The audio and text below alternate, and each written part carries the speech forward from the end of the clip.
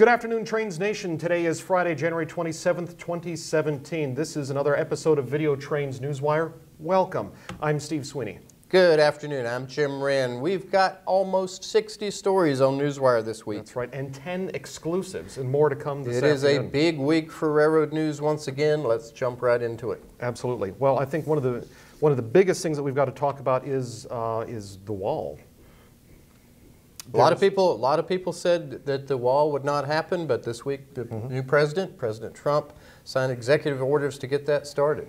And you wrote a blog post this week, Jim, Wrote a blog post about that? Saying that maybe railroads will benefit by hauling concrete and steel. We don't know that. There was a story earlier this week reported by McClatchy News that we picked up that the Trump administration is considering 50 projects across the United States. It's not clear whether the Trump administration is or members of Congress are, or maybe governors in the 50 states are considering these projects, but 11 of them are railroad-related projects across the United States, most of them passenger infrastructure projects, which is really interesting. Read the Newswire article. You'll see which ones they are. The one that fascinates me, of course, is the Texas Central, high-speed rail between Dallas and Houston. Could be a big project. And also billions and billions of dollars for New York City to broaden up and open up the Northeast Corridor so you can get between Newark, New Jersey, and New York City more easily by rail. Were the tunnels, were the Hudson River tunnels in there? Okay, I thought they were. Yes, that's part of it. And then a whole bunch of infrastructure projects to make sure that you can actually get to a tunnel by the time there's a tunnel involved. Snow and weather impacting California. Zephyr was delayed last weekend and early this week because of heavy snows. Union Pacific is doing its best to clean out Donner Pass.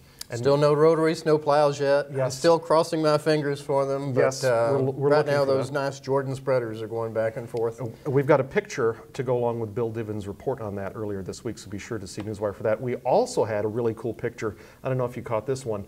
The state of New Jersey was caught in the crosshairs of a sort of a January ice and rainstorm, which dumped something like 6 inches on the tracks in northern New Jersey. So we've got an NJ Transit train standing in like 6 inches of water coming up above the rails. Oh dear. And still electrified, so I don't know how well that works, but that's on Newswire this week.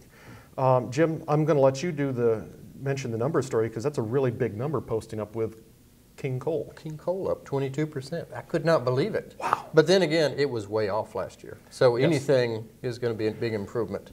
Yes. But yeah, you know, it's a little bit more, the power plants are trying to replenish their stockpiles. And so, you know, a little bit better year for coal right now from the get-go. But, you know, still long-term, it's not going to be what it used to be. So don't get too excited about that. But overall, railroad traffic is up first part of the year, which is great.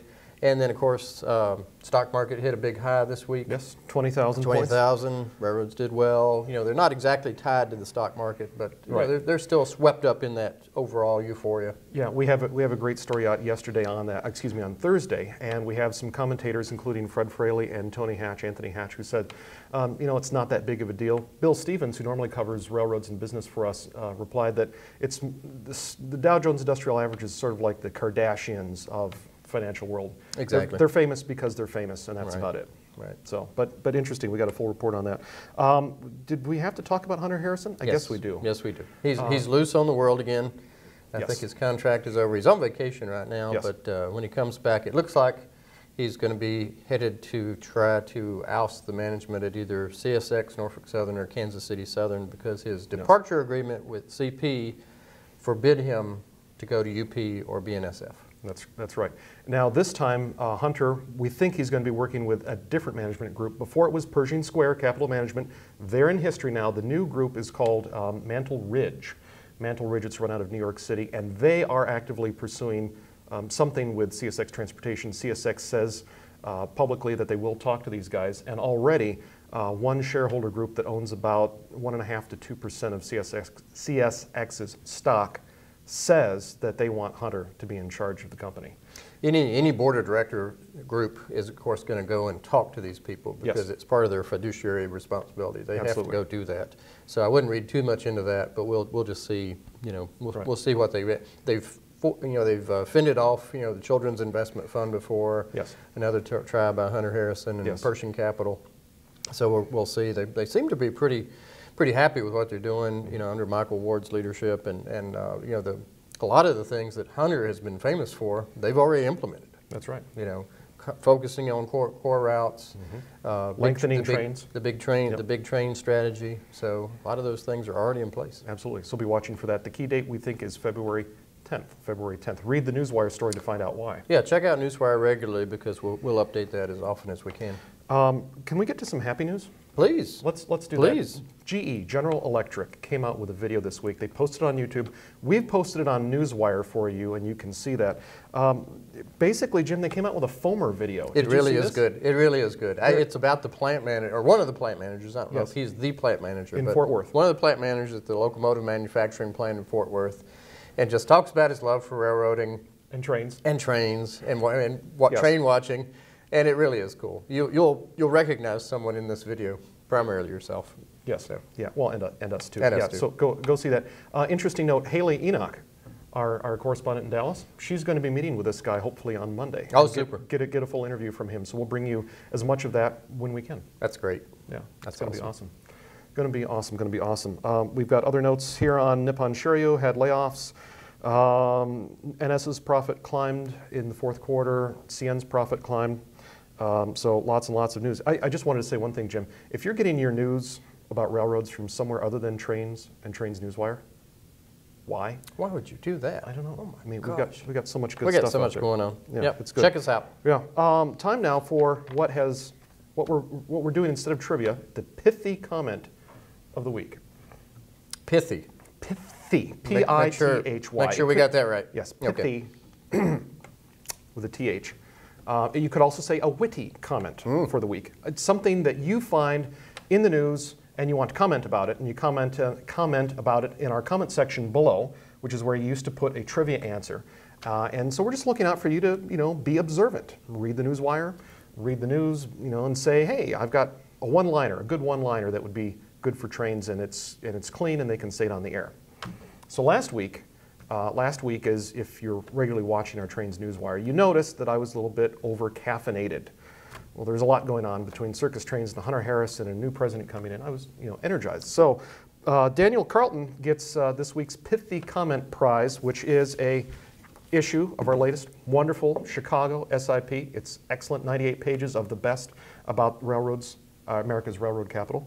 And Daniel said, as a railroader, let me reiterate that trains and decaf are mutually exclusive. Very true.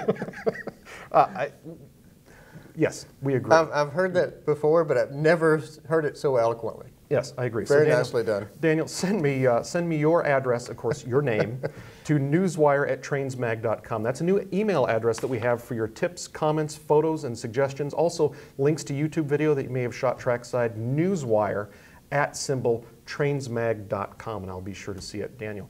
So, continuing on, if you want to get another copy of our Chicago SIP for you or for a loved one, it's got huge maps. Milwaukee to Chicago. It's got Chicago rail yards and schematics. It's linking up. It's only $9.95, but I tell you, it's worth it just for the maps And alone. the beautiful thing is, it is on sale now at your favorite newsstand. Yes, it is. Bookstore, whatever it may be. Hobby shop. Newsstand. Go by and check it out. It is out there now. Yes, so. It's wonderful, wonderful. Excellent copy, excellent issue, and we hope you like it when you get it. But if you want your own copy, put a pithy comment in the comment section below. Pithy, witty, keep it clean. Can be any Newswire story. Can be any Newswire story or just an observation about the Newswire itself or the trends that you see. And put it in the comment section below. We will pick the one that we like next week, say it on the air, and you get Chicago SIP. Sounds good. Outstanding. So for everyone at Trains Magazine, stay pithy. Have a great weekend, everybody. The drama of modern railroading is nowhere more apparent than in Chicago.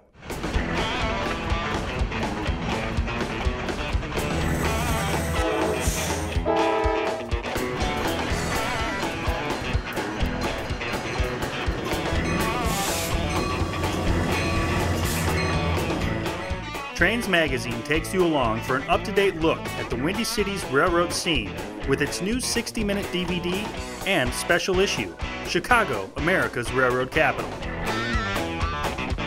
You will see today's passenger and freight operations in urban landscapes and bright suburban locations, as well as a look at the development of the city's rail network.